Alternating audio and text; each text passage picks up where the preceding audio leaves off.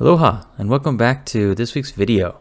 So this week was actually a lot of fun. It was a couple weeks in the making. So I've gotten a lot of comments in the past about whether or not shark teeth make good arrowheads. And what's interesting is actually in ancient Hawaii, they didn't use bow and arrow for war. In fact, they rarely even used it for hunting. The bow and arrow is thought to be used mainly for games, like a child's toy. It just wasn't used in war. They did have projectiles, spears, javelins, slings.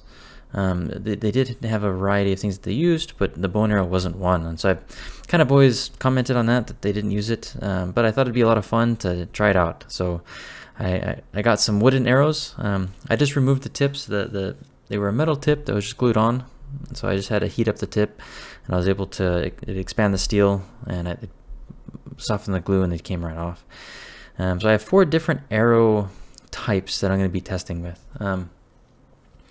I don't know which one is going to be better, which one's going to be worse. I just thought it'd be fun. Rather than making the same arrow type for all 4, it'd be a lot more interesting if I made 4 different styles and saw which style would work best. I've never done anything like this before, so it was very much a learning curve. The first thing I did is just used my handsaw here to cut a groove where the teeth are going to sit, the primary tooth is going to sit in. So you'll notice that each one of those styles has a bull shark tooth at the tip.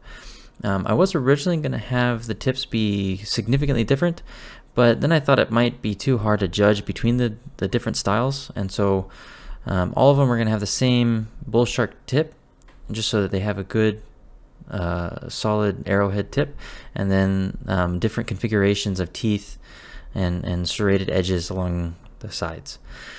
So what I ended up doing is, after I cut down the center, widen it up a little bit, I'm drilling into the teeth. I tried drilling into it while I was sitting there. That was kind of a pain, so I ended up pulling it out and using my Dremel to put the holes in it from the side. And then I'm also going to be drilling actually into the arrow, and you'll see that here in just a little bit. There was quite a bit of trial and error. I honestly didn't think it was going to be this much effort. It ended up taking about, I don't know, maybe 2.5 hours, or maybe a little bit less, but about 2 hours per arrow. So it ended up taking a significant amount of time. I wasn't sure how they were going to handle, if they were going to break right away. But as I started making them, man, I was getting really excited. So after I drilled the hole through the shaft and through the 2 holes in the arrowhead, I then lashed it into place. The style of lashing I did, I kind of just mixed the styles of lashing that I used for my Hawaiian weapons and kind of rolled with that. I didn't do a whole lot of research into Native American or other cultures that utilize arrowheads and arrows. I just kind of wanted to experiment and do kind of my own designs and my own styles, heavily influenced from Hawaiian weaponry. It actually worked out really well. The arrowheads, none of the arrowheads came loose. None of them moved even the smallest amount. And so I was very pleased with the overall construction. I am going to be skipping a lot of the footage for most of these arrowheads. It's kind of the same process each time. The only thing that changed was the orientation of the shark's teeth, and so I'm just going to kind of go through that a little bit. I ended up using a little bit of super glue and then heating it just to kind of set the lashing. So the lashing is a waxed lashing. And that kind of really set it all into place and made them really strong. So this is the first style, and this is your basic arrowhead. I thought it'd be fun just to make a basic one and see how it did. After this first one, I really got excited.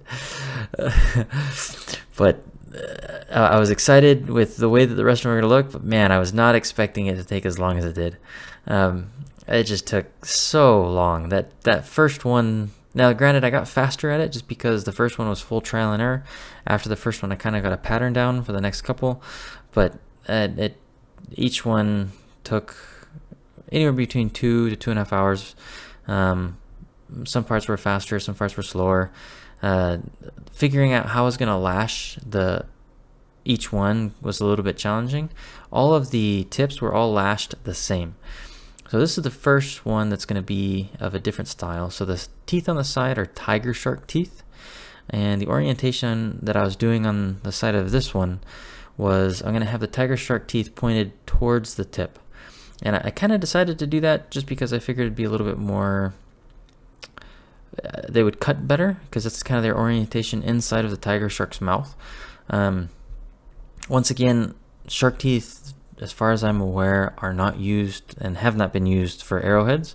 So I'm sure there's a better way of doing what I'm doing. I don't hunt with a bow and arrow. I don't have experience with a bow and arrow. In fact, shooting these arrows was the first time I've shot a bow and arrow. Well, that's not true. I think I did shoot when I was younger, but maybe like 15, 20 years ago.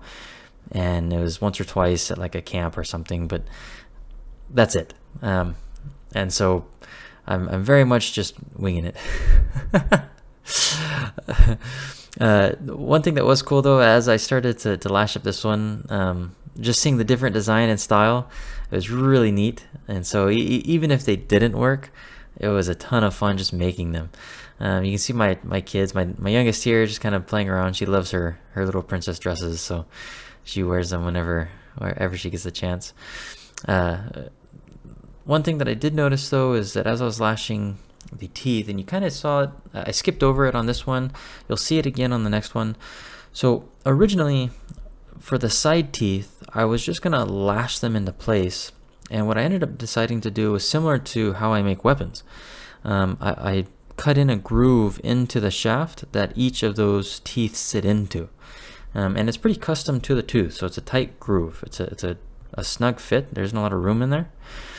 And my thinking on that, my thought process on that, is that it will help it with when force is applied to it, because the tooth is going to get pushed into the wood rather than being on top of the wood and just sliding around and being held on by lashing and nothing else.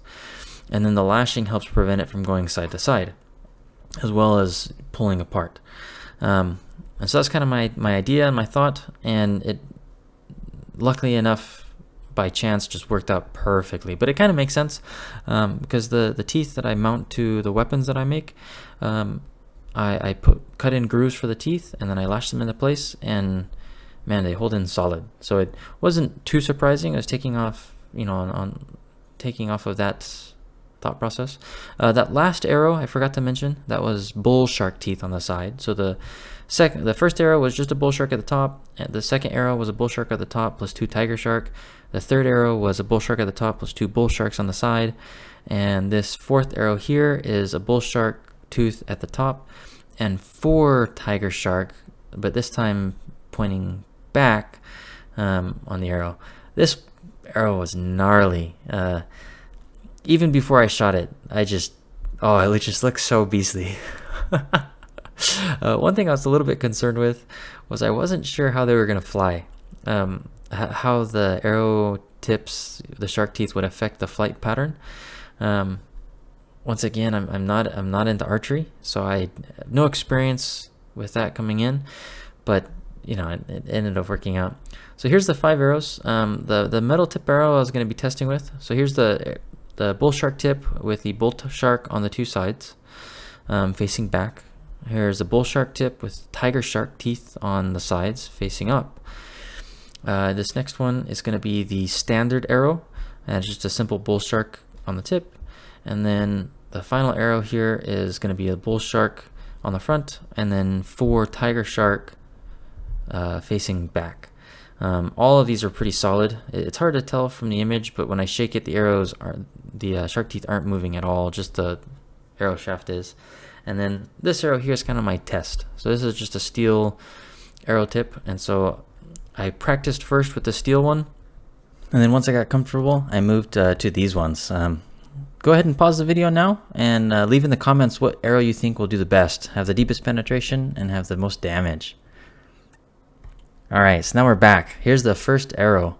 This is just the standard arrow, Man, did that one cut in deep. That almost penetrated through the entire ballistics gel, which is a 6-inch block.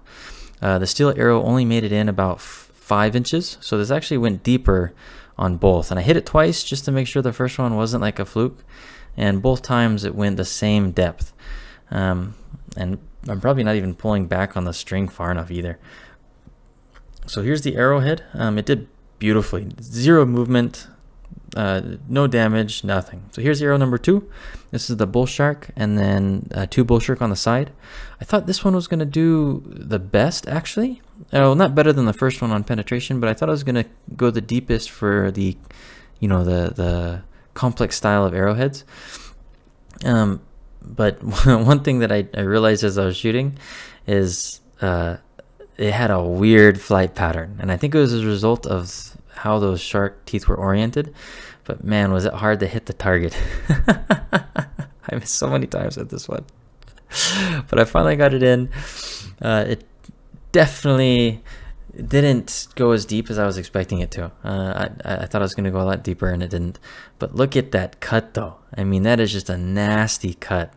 That's a good 2.5-inch wide cut, and it goes probably about 3 inches, about almost halfway through the ballistics gel, and it's a 6-inch block. So that's still a pretty gnarly hit. So the next arrow here, this is going to be the bull shark tip and then tiger shark on the sides. I actually was kind of expecting this one to go the deepest because of how tiger shark teeth are oriented and naturally in the shark. And I was kind of surprised that it actually went about the same, maybe a little less than the bull shark. It was still pretty intense, but pretty much did about the same as the bull shark teeth. Here I was just trying to get a view for my Instagram. If you haven't already, go ahead and follow me on Instagram, and I would absolutely appreciate it. It helps me a lot.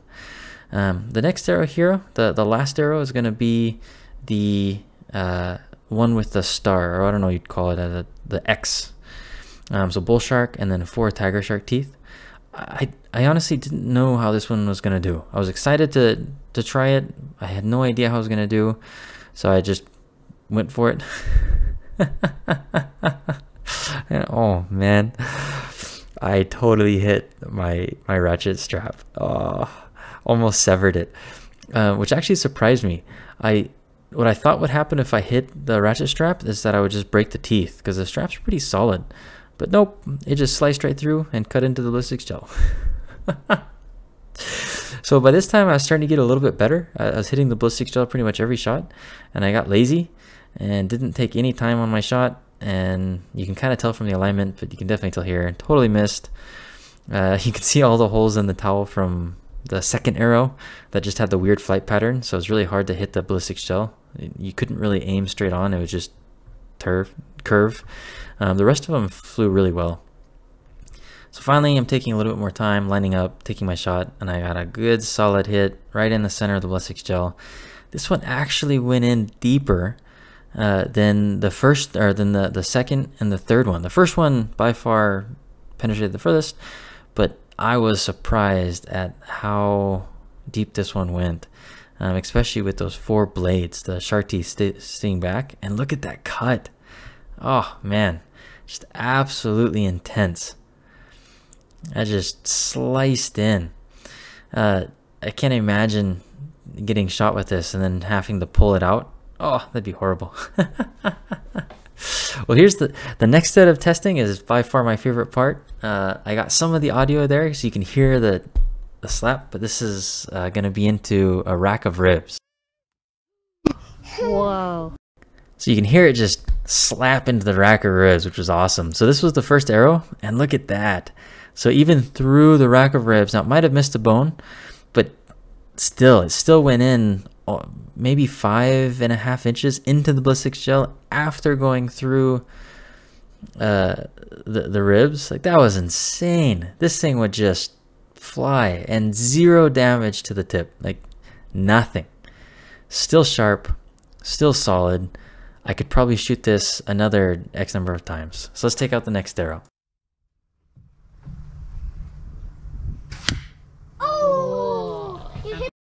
My wife's reaction on this one just made me laugh. This was actually surprised me. So it didn't penetrate all the way into the ballistics gel, but it did cut all the way through. But look how it's oriented. It's perpendicular to the ribs. This one actually cut through one of the ribs, like sliced it in half, and still had enough force to then penetrate about 1 inch into the ballistics gel. This surprised me. It didn't even break the bones either. It was a little bit of a challenge to get the arrow out, but I did pull it. But it did. This totally severed one of the small ribs. You can kind of see it right there where my thumb's at. You can see that white. So that's a small rib that it just cut clean through. That was awesome. All right, let's check out the next one.